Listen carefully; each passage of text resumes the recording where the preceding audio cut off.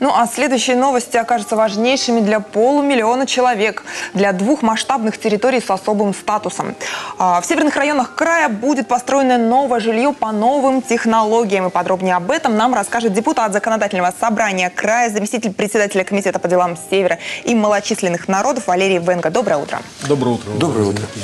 Совсем недавно состоялось заседание комитета по делам севера и малочисленных народов. Скажите, какие вопросы там поднимались, обсуждались? Ну, мы в разрезе отчета заместителя председателя правительства по северным территориям рассматривали наиболее острые темы, которые сегодня стоят перед северянами, и наиболее острые проблемы, которые, к сожалению, за последние годы не удается системно решить.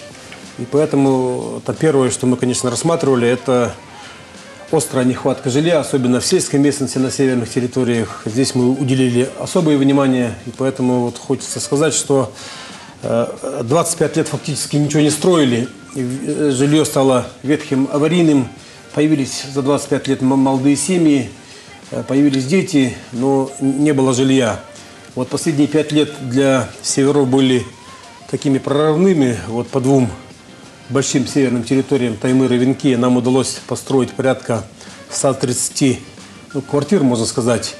И на будущий год, вот, то есть на 2016 год были довольно большие планы, но там кризис так называемый в экономике ввел свои коррективы. Поэтому сегодня реально можно сказать, что в этом году мы должны вот, из обеспеченных деньгами построить порядка там, 43 квартир для специалистов на северных территориях. Но также еще раз скажу, что и губернатор, и правительство с повестки дня не снимают. Это дома многоквартирные, да? Нет, мы стараемся строить одноквартирные, двухквартирные дома. Это более удобно, потому что там практика пожаров на северах показала, что нет смысла строить там 10, 15, 20-квартирные дома. Образно говоря, там одно происшествие, и, кстати, целая улица осталась бездомной. Планируется строить дома, мы их уже и строим, это каркасно-панельные деревянные дома. Да, каркасно-панельные деревянные дома, которые позволяют делать их, во-первых, более теплыми, а во-вторых, успеть построить их за один небольшой сезон. Образно говоря, по навигации привезли, и за течение месяца-полтора дома собраны, к зиме уже семья въехала. Ранее дома, которые строили брусовые, занимали от года, двух и даже переходили там на 3 года, что было очень неудобно в условиях крайнего севера. Поэтому говорю, вот, ну и плюс цена, конечно, квадратного метра значительно падает, что позволяет нам за те же деньги построить как можно больше жилья для людей, которые сегодня очень остро в нем нуждаются. То есть правильно ли мы понимаем, что 43 вот эти как раз-таки квартиры, 43 дома, они построятся уже в 2016 году, люди заедут в них и получат это жилье? Да-да-да, вот эти дома будут построены до конца 2016 года. Также я уже сказал, что мы сейчас ведем активные переговоры с недропользователями, плюс губернатор не пообещал, а дал надежду, что в весеннюю корректировку, возможно, будут выделены еще деньги, что позволит, я очень надеюсь, удвоить эту сумму до конца 2016 года. Я имею в виду количество вводимого жилья. Еще раз скажу, что людей, нуждающихся в жилье в двух больших северных муниципалитетах, плюс третий муниципалитет Туруханск, это порядка 2-2,5 тысяч семей, которые нуждаются очень остро или в улучшении, или просто получении нового жилья. Обсуждались ли вопросы развития наземного, водного транспорта? Да, это еще один проблемный вопрос. Он у нас очень большой историей. Вот авиационное сообщение, оно единственное, автомобильных дорог, к сожалению, с юга края на севера нету, поэтому без авиации никак. Авиационный парк, это Ан-24, Ан-26, они и морально, и технологически устарели.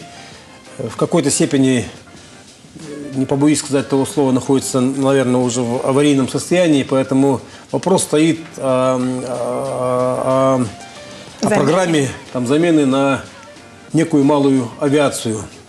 Вертолетный парк, еще раз скажу, что у нас летный час по некоторым территориям уже шкалит за 200 тысяч за летный час, что влияет на стоимость авиационных билетов. Людям это не по карману, поэтому вопрос стоит сейчас в комплексе и замена на малую авиацию, а также решить вопрос уже старый по взлетно-посадочным полосам и аэропортовым комплексам, которые у нас являются федеральными. Это Диксон, это Хаттинга, это Тура. Все тоже приходит в негодность. Переговоры за последние 15 лет ничего положительного не дали, поэтому сегодня и губернаторы, и правительство пытаются решить этот вопрос и сами, и с помощью тех недропользователей, которые сегодня активно, слава богу, заходят на наши северные территории. Вот на 2017 год перенесли ремонт взлетно-посадочной полосы нашей главных ворот Арктики, это аэропорта города Норильск. Там тоже у нас не все в порядке.